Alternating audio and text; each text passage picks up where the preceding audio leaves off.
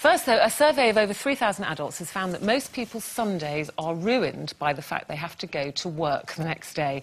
Causes of the Sunday night blues range from piling workloads to not feeling able to do your job properly. Even Simon Cowell admitted, didn't he, to Piers Morgan this weekend, that his biggest dread as a child was those Sunday nights before school. Ooh, yes, yes.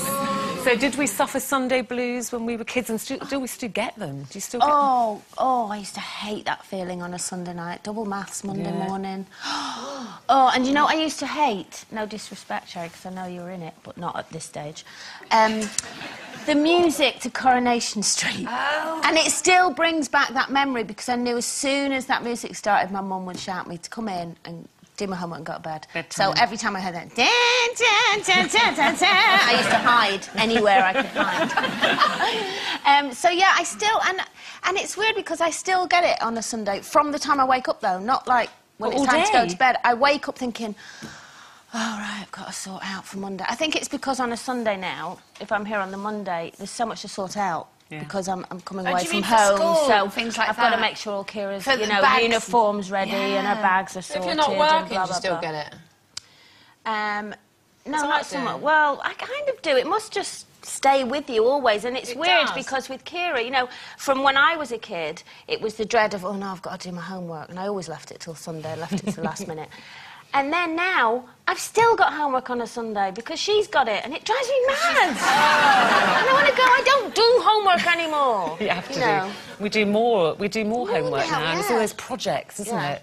We had to do a newspaper review or something this weekend. I had to do electricity and circuits last night. Oh, nice. That's a good one. Once again, I thank God I haven't got children. Well, Sunday night for us was always bath night. Now, only on a Sunday, because we can actually only afford to put the immersion heater on once a week. It's still like that now. It is. Well, do you know what? Old habits do die hard, and I do still have a bath on a Sunday night. Yeah. Is that really? You don't have one any other time? No, that's it. No. I have showers and saunas in the week, but for some reason I always want to have a bath. But when I was little and we had a bath, it was could only run it once. So there were 4 kids. Ew. So we used to take turns on who used to get it first, and whoever got in it last, it was almost like it was like a scummy, muddy mess. Oh, it was horrible. Yeah. So but once we'd had the bath, then sometimes we were allowed to watch Sunday night at the London Palladium. That was a nice little treat. That. Not all the time, but occasionally. I tell you what, though, I think Sunday can be the loneliest day of the week, and I think a lot of people are. It is. Well, it can be actually, but I think. But the thing is, wipe away a tear there. No, I think. Do you cook yourself a little roast? Do you go and get one of those roasts in a packet? When I was married, I always did a roast on a Sunday. Always did a roast on a Sunday. Now I go and get the little one like that, and one potato, and one a carrot, and a carrot, and a pea. Yeah.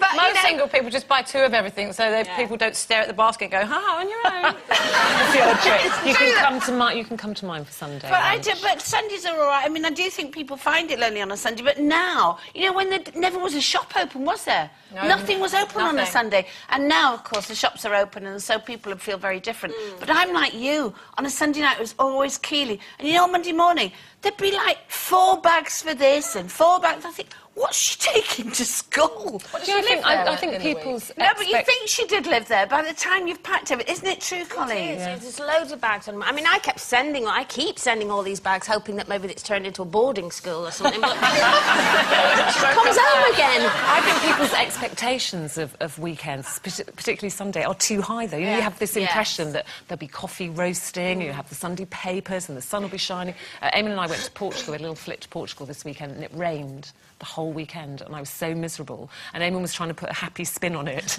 going, oh, well, it's warm rain. Not cutting it at all. I have to say, though, this Sunday was probably my best Sunday so far. I didn't have that feeling at all, because I don't know whether you watched Dancing on Ice this Sunday. Don't tell me, because I've taped it. Well, I have to tell you this bit. Tell me who won. I have to tell you this bit. Danny. Yeah? What did he do? Did anybody see it? Did anybody see it? What's he doing? Oh, have a look at this. Honest to God. This kept me going all night. Wait for it now. See, I thought, now that's good enough. Oh. That's good enough. Wait for this next bit. Wait. Oh, my God. come on now, let's be honest, that would cheer anybody's Sunday night up. That's cheating. Honestly, talk about electricity and circuits, I knew all about it by the end of that. And can I just ask, how many times did you rewind that and watch I it? actually... Sky Plus, just that bit. Kept going. I just want to see that, you know. Just the technique just you're the looking technique, at, just yeah, the footwork. absolutely. But if you show on Brilliant. Friday, Yeah. Well, that just certainly did a warm up of your Sunday. Thank Yes. you. Talking of Sundays, next Sunday, of course, is Mother's Day, everybody. Get it in your diary now. Do not forget that. And for that reason, we're launching a new heartwarming feature this week called Mum's the Word. And we'd like to hear what pearls of wisdom your mum has passed on to you. And they have an awful many pearls of wisdom, mothers, don't they? Can you recall the kind of best words of advice your mum's given you? My mother always used to say all sorts of things, because my granddad did, but one was, like, always make the best of yourself, you know, always be turned out well. And then there was one where you can take a pig to water, but you can't make it drink. It's a horse, isn't it? Oh, is it a horse? You can't make a silk purse out of a pig's ear or something like that. That's the A other cow's one. ear? No, Cow's a silk. ear. Oh, I don't know. Is it a sound? See, I got so silk. confused by all of that.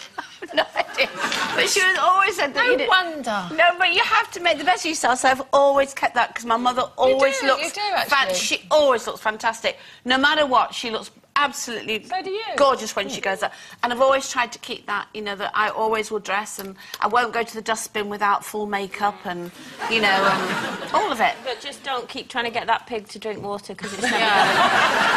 I've got to say, my mum's saying... Whatever happened in my life, if people hurt me, or, you know, when the first love of your life lets you down, you know, always her saying words, don't worry, what goes around comes around. She always used to say that. I like that one. And that's fact, she's true, right. yeah. She's a great believer in believe fate. that. The worst thing she always said to me, and I can't bear it, and I swear to God, if I ever say it to Kira or the boys when they're upset, I will absolutely hit myself, is... Don't worry, there's plenty more fish in this. Oh, no, I hate that one. You know, when you're don't wanna hear heartbroken, that. and you Yes. just think, I don't want just any fish. And the other one is, this is the first day of the beginning of your life, and because tomorrow never comes, so this day is the most important day of your life, which is true. It does, it does. My mum always used to say she used to hate it when she used to go on holiday. And not because she missed me or anything, but she didn't trust aeroplanes. And she never flew. She never left the country, my mum, not once. She was, total homebird. And she would say to me, every time I get on a plane, she'd go, oh, I don't trust it, don't do it, don't go. And I go, why, Mum, why? She'd go, because if man was meant to fly, he would have been born with wings. I go, well, don't worry, Mum, because, you know, millions of planes take off every day and they don't crash, so don't worry. And it never, ever, ever made her feel any better. Oh, mothers. Oh, don't you love them? Mine always said, if a job's worth doing, it's worth doing well, so I hope I'm doing all right, Mum. OK, yeah. And we'd like to know what you think about all the things your mum said to you. Email her words of wisdom that she's imparted over the years, which have had the most impact on your life, whether it was a pearl of wisdom, a motherly warning, or perhaps a funny story, how she tried to reason with you, which they do sometimes. We don't listen, they do. We'd love to hear them. Send your emails to loose.women@itv.com by Thursday, the 11th of March, please. 5 p.m. is the cut-off time. And we'll read out some of your favourites on the show throughout the week.